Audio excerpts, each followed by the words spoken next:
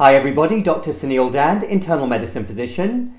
I heard a quote the other day that really made me think and reflect, and it went something like this.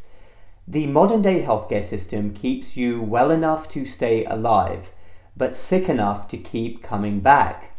And I thought about that, and it struck a chord on multiple levels, partly because I think it's true on different levels, but also very sad. And we all know that the healthcare system is rotten. That's no secret. Everyone knows that, people who work in it and patients. And that's despite the best efforts of all the medical professionals every day who do their best and frequently do a heroic job, doctors and nurses everywhere.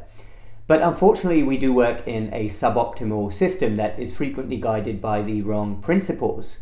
And I can tell you my philosophy as a doctor is that I want you to be well. I want you to not need to see me, not need to keep coming back into clinic, not needing to keep coming back into the hospital. That's my goal.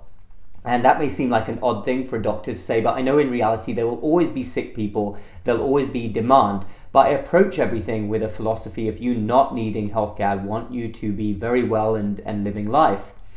And I can tell you in my clinic work, one of the best feelings that I get, and this has happened frequently, many patients over the last few years, is that someone will institute lifestyle changes, they will start to improve their health, and they'll get to a point where they no longer need their high blood pressure or diabetes medications.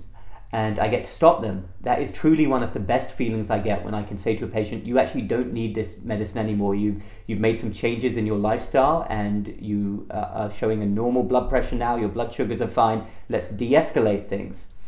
And I can tell you at the other end of the spectrum, in the hospital, one of the most heart-wrenching things that I see is elderly patients come into the hospital and they have what I call medication list longer than arm syndrome.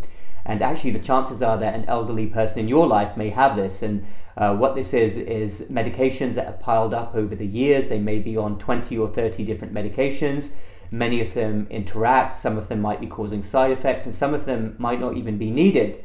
And my advice is always to find a good doctor to sit down with, to work out what medicines are not needed and what you can actually de-escalate. Modern medicine is absolutely wonderful. We can do things now that were unthinkable a few years ago. But we have lost focus in many different areas, especially when it comes to root causes of illness. So coming back to that quote again, the modern day healthcare system keeps you well enough to stay alive, but sick enough to keep coming back. Let me know what your thoughts are on that quote.